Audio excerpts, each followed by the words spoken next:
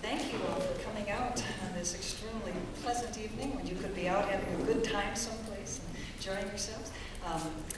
It's great to see such a large number of students and community members come up and here talk about evolution. What's not to like about that?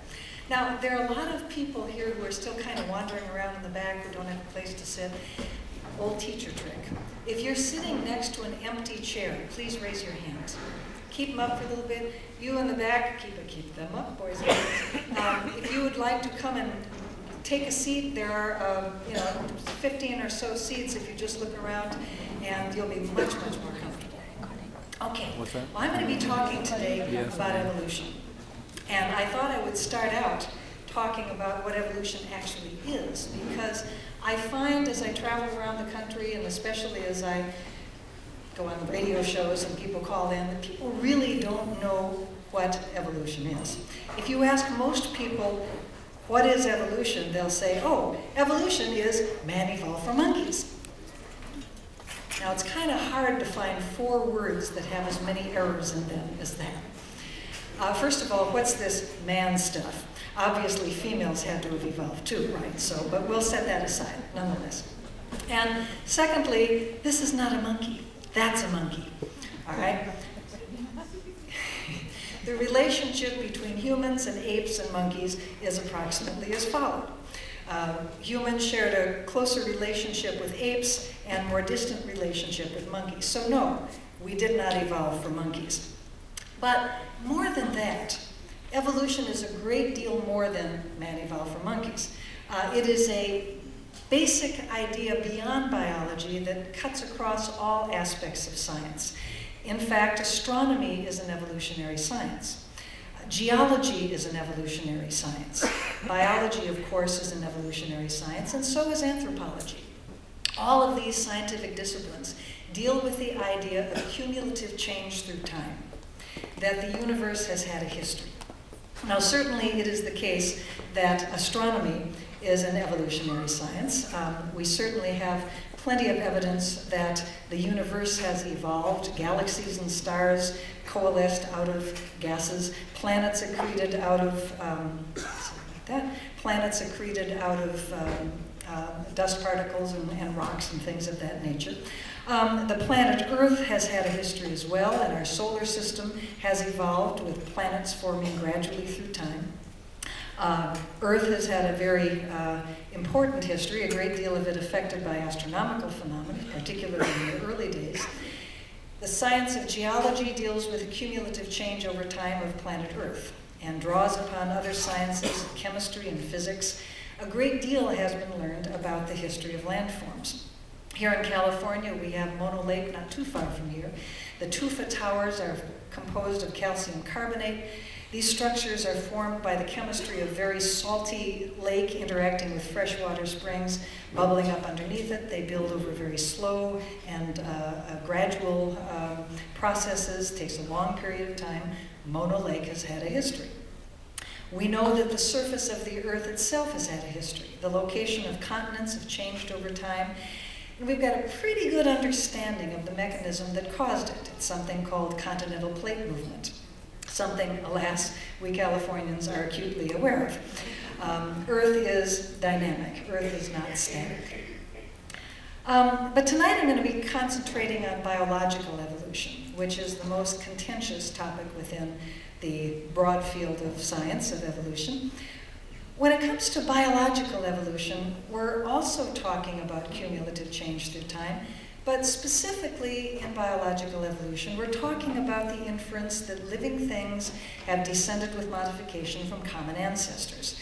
This is true of plants as well as of animals. The tree of plants has branched and split through time. The tree of animals has branched and split through time as well. Descent with modification is what Darwin called it. And that has kind of an old 19th century ring that may sound very odd to our 21st century ears, but really you are already familiar with this concept of descent with modification because you have descended with modification from ancestors yourself. Here is my descent with modification. My sister Sue and I are the children of my dad.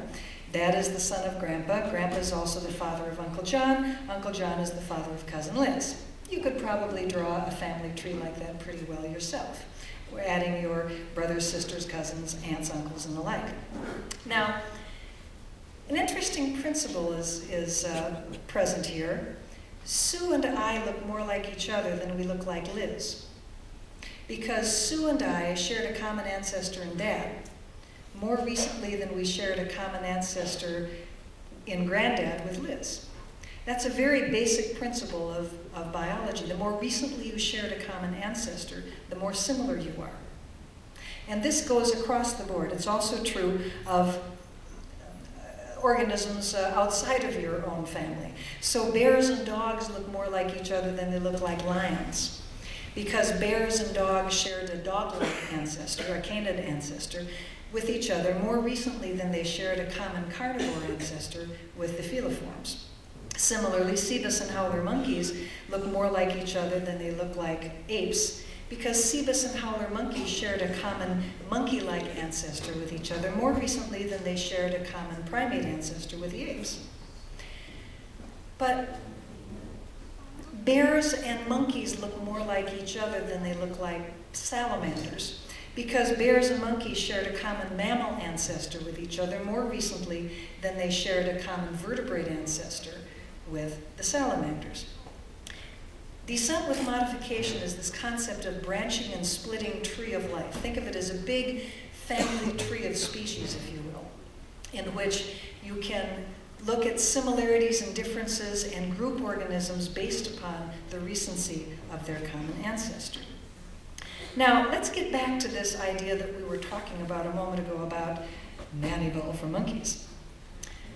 Charles Darwin believed that the appropriate relationship between the African apes and the humans was that it was pretty close and that monkeys were more distantly related to the African ape and human groups. Many students look at this relationship between monkeys, apes, and humans as monkeys evolving into apes, evolving into humans. This is really wrong. Let's use an analogy with a family tree. Let's say that here's you and here's your brother and you are the children of your father, right? And here's your cousin, and of course you share a grandfather with your cousin. Okay? Everybody's familiar with that. Now, the idea that monkeys evolved into apes, evolved into humans, is kind of like saying your cousin evolved into your brother, evolved into you. So if somebody comes up to you and says, oh, evolution means man evolved from monkeys, or actually, something that I actually hear on radio call-in shows, there's usually, every 3 or 4 shows, somebody calls in with a question that they are sure is going to stump the evolution lady. If man evolved from monkeys, why are there still monkeys?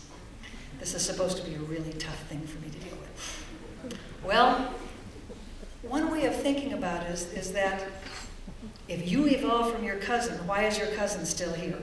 And of course, the obvious answer is, well, no, I didn't evolve from my cousin. Bingo.